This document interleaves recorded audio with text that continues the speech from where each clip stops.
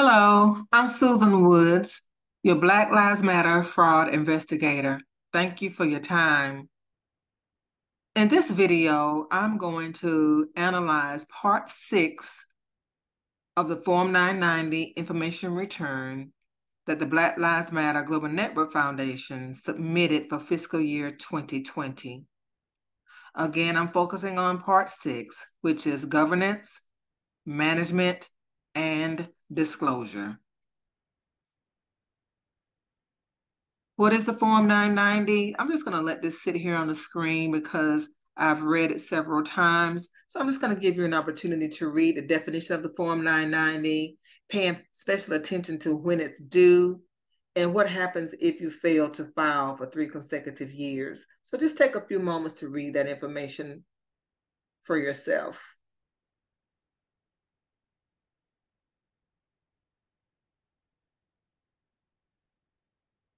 Okay, thank you. Now, in this video message, we're going to examine Form 990 and the instructions for Part 6, Governance, Management, and Disclosure. I want to take a look at this map before we jump into the Form 990. I want to take a look at this map to show you that in 2020, the Black Lives Matter Global Network Foundation had several chapters across the United States, as you can see here. And I investigated many of those chapters, and you can find the results of my investigation in the video messages that are on this YouTube channel. You can identify them by Black Lives Matter New York, Black Lives Matter Philadelphia, so on and so forth.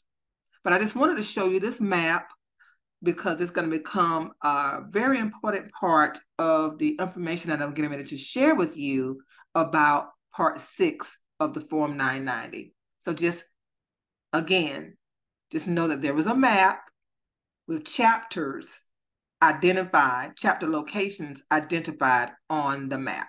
Okay, now I'm going to pause my screen so that I can get to where I need to be to share with you the information about the Form 990. So just one moment, please, as I transition over to the Form 990, as you are accustomed to me doing by now.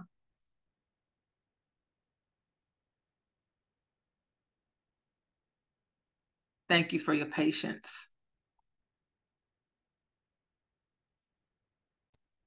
Now we're looking at the Form 990 information return that the Black Lives Matter Global Network Foundation submitted for fiscal year 2020. And we are on page 6.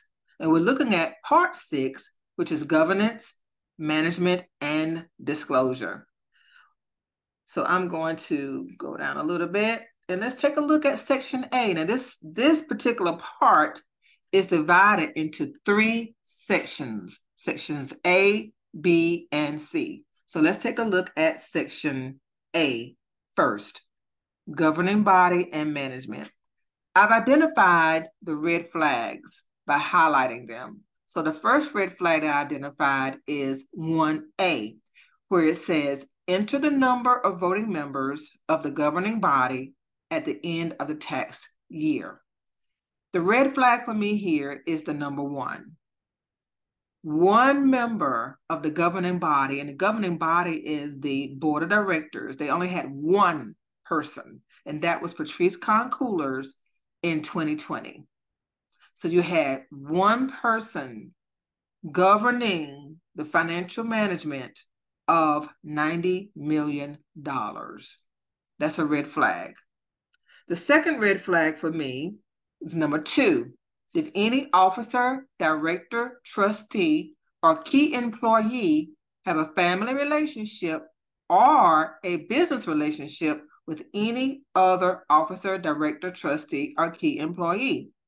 And the answer they supplied was no. As you can see, this X here under the no column.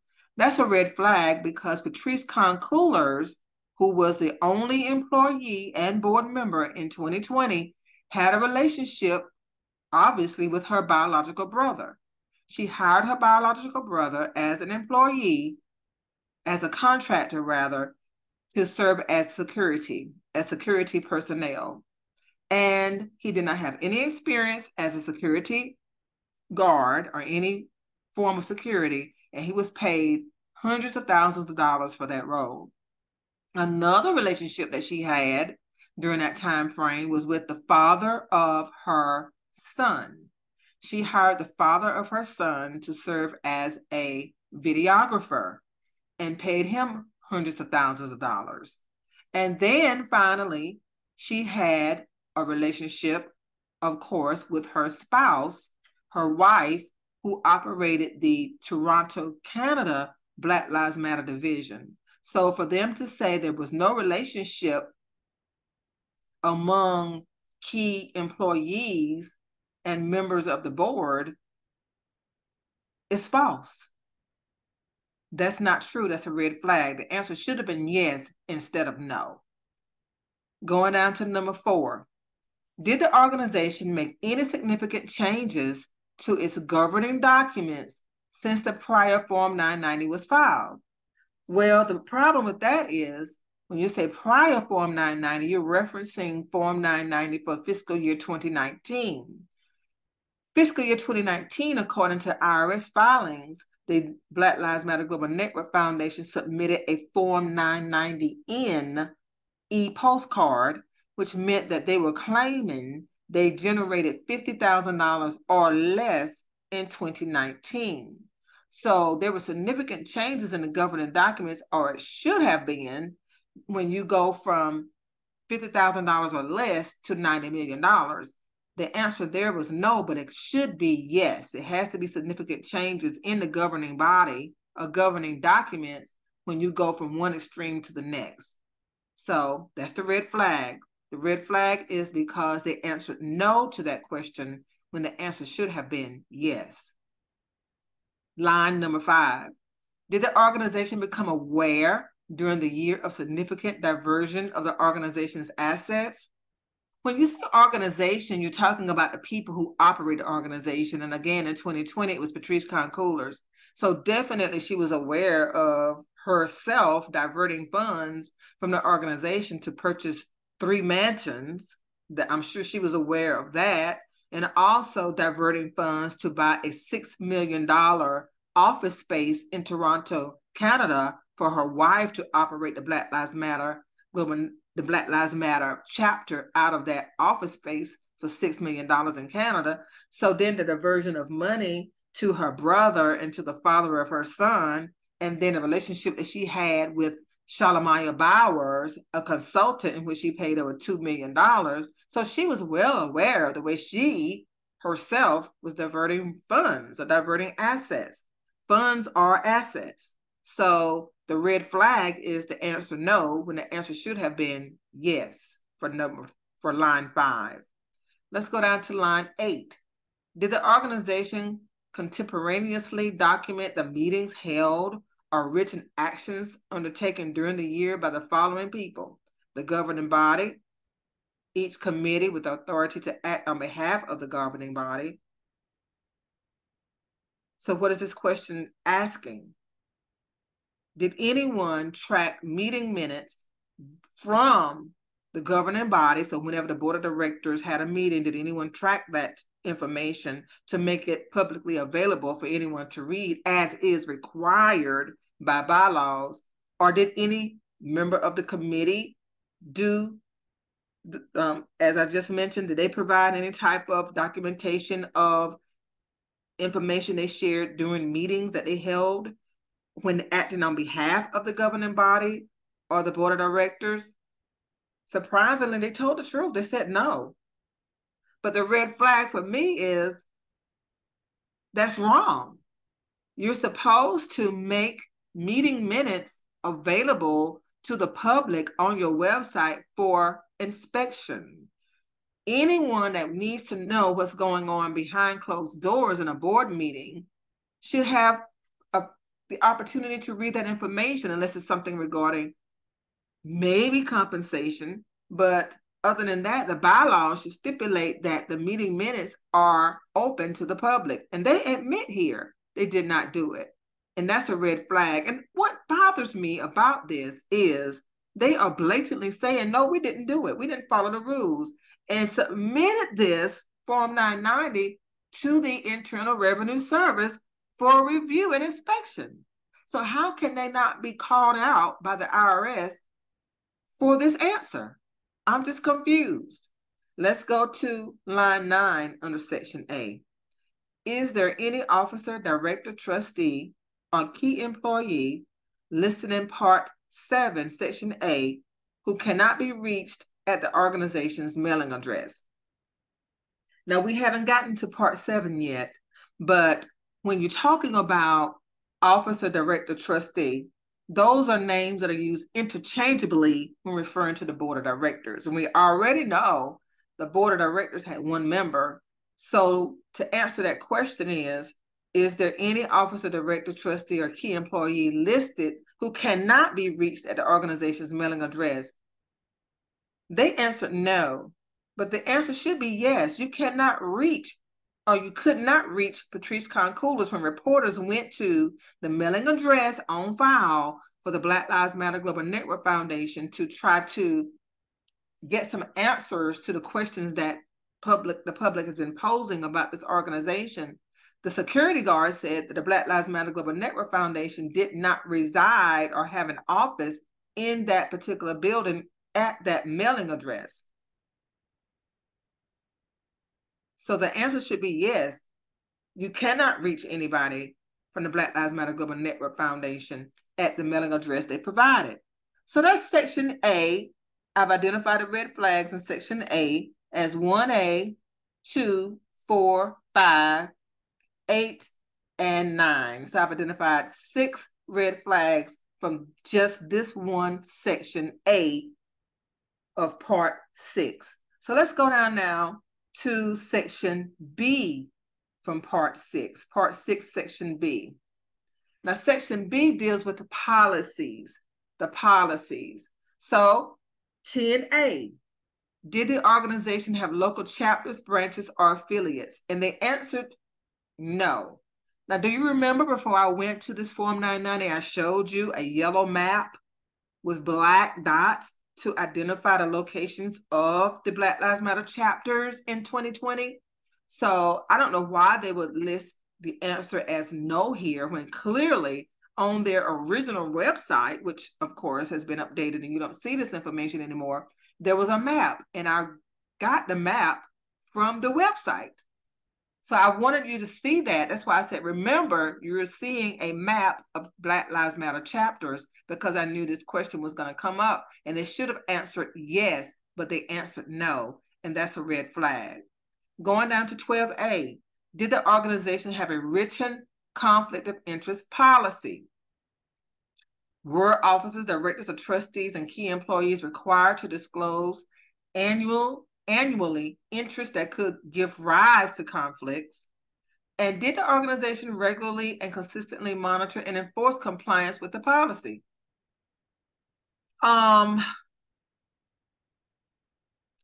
They answered yes to all of those questions. And the conflict of interest policy is intended to make sure that the organization does not have people serving who benefit unfairly from being a part of the organization. So although they answered yes, I can't say whether or not they actually have a policy in place, because they very well could have a policy in place, but I can say they did not adhere to the policy. If the conflict of interest policy is written according to IRS guidelines, they clearly did not adhere to it when you have Patrice Cullors spending money buying mansions. So that's benefiting her unfairly, and that's a violation of the conflict of interest policy. So that's a red flag for 12A. Going down to 15. Did the process for determining compensation of the following persons include a review and approval by independent persons, comparability data, and contemporaneous substantiation of the deliberation and decision? Well, and it says they're asking about the organization CEO, executive director, or top management official, and then B, other officers or key employees of the organization. They're very bold. They said no, we didn't have anybody independently determine whether or not, we could give this money away. We didn't have anybody on the outside looking at how money flowed as far as compensation. So they were bold to say they did not do that. And that goes back again to, where is the IRS person that reviewed this Form 990? How can you be okay with them admitting, no, we didn't look at any comparability data. We didn't do anything. We just used the money how we wanted to. We just compensated ourselves the way we wanted to compensate ourselves. Patrice Cullors just gave money to her brother, to the father of her son, to her wife, to Shalimaya Bowers, and anybody else that she chose to give money to the LGBTQIA organizations. They didn't, so what? I just don't know how the IRS is okay with this. I'm confused. And then finally, let's go down to Section C, which is disclosure. And with Section C, the red flag for me there is line 17, and it says, list the states with which a copy of this Form 990 is required to be filed. And so the reason a nonprofit organization would have to file a Form 990 in a state is because when you operate in different states, you should have gotten approval from the Secretary of State's office to let them know you are operating a division or chapter of your organization in that state, so that they will have the opportunity to track or be aware of the revenues that you generate. So the Black Lives Matter Global Network Foundation is saying that we have to file a Form 990 in all of these states listed, because we are doing business in those states. Now, let's go back to when they said they didn't have any chapters. If you don't have any chapters, then what entities are operating in the states that you listed? They have to be chapters. So they listed the number of states that would fit on the line here, but as you can see at the bottom, we have highlighted in yellow, it says see Schedule O for full list of states, and we're going to go to Schedule O in just a moment. So you can see the full list of states in which they have to provide a Form 990. Let me share something with you that's very enlightening for me here. Now, you see the list of states. You don't see Delaware listed. Way back in the beginning of our analysis of this Form 990, you may remember that I pointed out that they indicated they filed their articles of incorporation in the state of Delaware. And I was wondering why they would file in Delaware when they have their address in California. But then I reminded you that most people or most organizations that do not operate in the most transparent way, for some reason, file their articles in the state of Delaware. I still haven't figured out why yet. But another thing I want to point out before, and that was a red flag, by the way, that Delaware isn't listed when they stated they filed their articles in Delaware.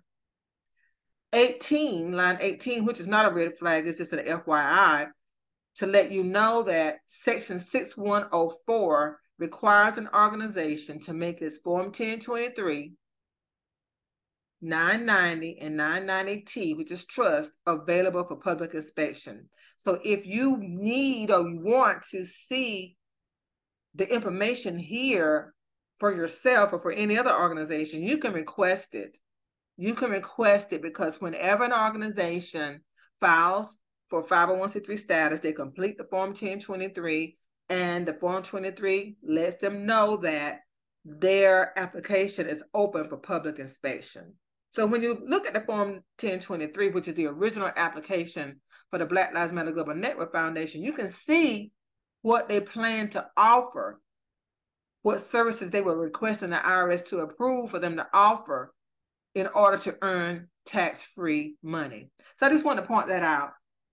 Now I'm going to go to Schedule O so that we can take a look at the other states in which the Black Lives Matter Global Network Foundation must file a Form 990. So the Schedule O is on page 54, so I'm going to go there now. So here we are. You can see Schedule O over here in the corner. And And the Schedule O just provides supplemental information to the Form 990 or 990EZ. As you can see, it's open for public inspection. Look at the year. Always look at the year. Make sure you're looking at the right year of filing when you're investigating a nonprofit organization. So we are on 2020 for the Black Lives Matter Global Network Foundation. The name of the organization, of course, is what we're investigating. And then the fiscal year 2020 is what we're looking at. Okay, so now I want to go back to section C, line 17, which talked about the number of states in which the Black Lives Matter Global Network Foundation must file the Form 990. So let's go down. I'm just going to scroll down because I've already highlighted it. And here we are, Form 990, Part 6, Section A, line 8A. Let me go back to 8A right quick. 8A just talks about where are you governing. And as you can see, per what law? Delaware law. The board consisted of one voting director. As such, no board meetings were held during the fiscal year ending June 30th, 2021. Now look at this. This is loaded with information. This is loaded. Number one, why would the Black Lives Matter Global Network Foundation reference Delaware when they didn't reference it as a state in which it should receive the Form 990s? So in this case, they're saying that per Delaware law, the board only consisted of one voting director, which was true, Patrice Cullors. So as such, no board meetings were held during that fiscal year ending June 30th, 2021. Now, they're saying that because it was one voting director, and we've already addressed that silliness, they didn't have any meetings. So this goes back to why they didn't have any meetings. Well, they didn't have any because only one person. That's stupid, right? But another thing I want to point out to you here is the fiscal year ending June 30th, 2021. This was fiscal year 2020, which should have been January 1st through December 31st, 2020. But when they determined, oh my goodness, we don't need to report all of this money that we got in 1 year. Let's change our reporting schedule and let's end it with June the 30th, 2021, thereby cutting out several months. And we'll get into that later. But this is a trick. This is a trick that they used to reduce the revenues they had to report, okay? Instead of going January through December 2020, they changed up and they started recording in July of 2020 so it could end in June of 2021. Just another trick that they used to reduce the amount they had to claim on their Form 990. But let me go ahead and continue down so we can get to Part 6, line 17. I'm sorry, Part 6, Section C, line 17. So that's what we're looking for. And here we are. Form 990, Part 6, line 17, list of states receiving copy of Form 990. And you can see all of these states, but which one do you not see? Which one is not listed that we just talked about? Delaware, right? We talked about Delaware dictating the fact that because they only had one board member, they didn't have to have any meetings. Therefore, you don't get to see any minutes because there were no meetings to document meeting minutes. Why isn't it listed here? Isn't that strange? That you wouldn't list the state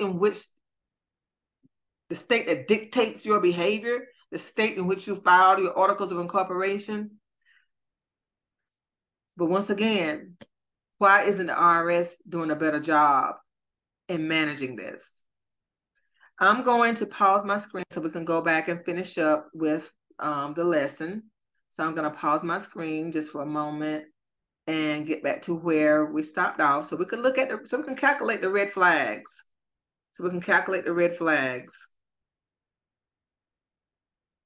So just a second here. Okay, we're almost there. Almost there. Calculate these red flags. Okay, we're here now.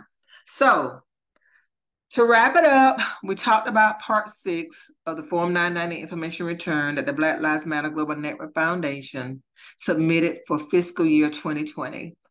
And it's governance, management, and disclosure, talking about section A, the governing body and management. Line 1A, the governing body, one member had, I should have put had, one member managing $90 million. That's a red flag to me. Line 2, Patrice Cullors hired her brother, boyfriend, and friend when they said they didn't hire anybody with a close relationship with a member of the board. So that's a red flag. Number 4, they filed the Form 990 in for fiscal year 2019. Why would you do that? How can you go from, I guess it's possible, but it just shows a red flag in that you're saying, you've been around, but you're saying in 2019, you generated $50,000 or less. And then in 2020, you do over 90 million. That's a red flag. Line 5, Patrice Cullors diverted millions, which represent major assets. When you talk about millions of dollars, money is an asset. So she diverted millions to different things. Line 8, the organization admits it did not document meeting minutes because they only had one board member. So the board member can't meet by herself. So they didn't bother by doing meeting minutes. Nobody knows what's going on because there's no accountability. In line 9, the mailing address is not accurate. The mailing address to the headquarters or their office is not accurate. And because someone went there, reporters went there to the address they provided, and the security guard said that the Black Lives Matter Global Network Foundation did not work out of that building. So those are the errors or red flags that I documented in part 6, section A, for a total of 6 red flags. Let's keep going. Part 2, governance management, and part 6, governance, management, and disclosure. Section B, the policies. On line 10A, the organization had several chapters. When it said it didn't have any chapters, that's not true. I showed you the map. There's several chapters across the United States. Line 12A, the organization admits to not following the conflict of interest policy. No, we're not following a conflict of interest policy. We're going to provide our own compensation without comparing it to other nonprofits' compensation levels. We're not going to have an independent person come in and analyze whether or not our compensation meets the requirements for our roles. We're just going to do what we want. They admitted that. And then line 15, the organization admits it did not get compensation approval. Again, going back to the conflict of interest policy. They're not following it. They're allowing themselves to benefit from being a part of the organization in ways that are not fair. And that's what the conflict of interest policy is all about. And again, they admit they did not get approval for anything. They just did it. So for that reason, I identified 3 red flags from section B of part 6. Section C, part 6, disclosure. Line 17, the state of Delaware is not listed. That's a red flag for me, and I've already explained why. That's the state in which they've registered with the Secretary of State's office, the state that governs how they operate their board of directors and meetings and accountability, but yet they're not listed as one of the states that requires a Form 990. And in Schedule O, when we read the full list of states where the organization filed a Form 990 as required, Delaware is not listed there either. So for that, I have 2 red flags for Section C, disclosure. So now let's take a look at the cumulative red flags so far. Going down to Part 6, governance, management, and disclosure, Section A, 6 red flags. Section B, 3 red flags.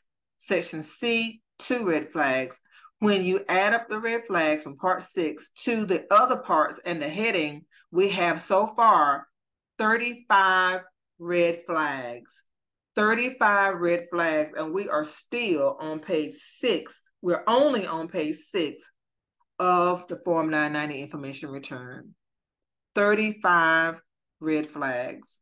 I'm going to compile all of this information into an Excel spreadsheet, and I'm going to include links to the information in the spreadsheet, and I'm going to send it to the IRS to see what's going on. How can an organization get away with 35 red flags? And I am not a forensic investigator. I'm not a forensic accountant. I don't have the skills that the IRS accountants have. So how can I, being a novice, identify 35 red flags just based on the knowledge I've acquired over my 20 years of working in the nonprofit sector? But I'm nowhere near an expert in Form 990s. So if I could see this, clearly they can. I'm Susan Woods, your Black Lives Matter fraud investigator. Thank you so much for your time. Have a great day.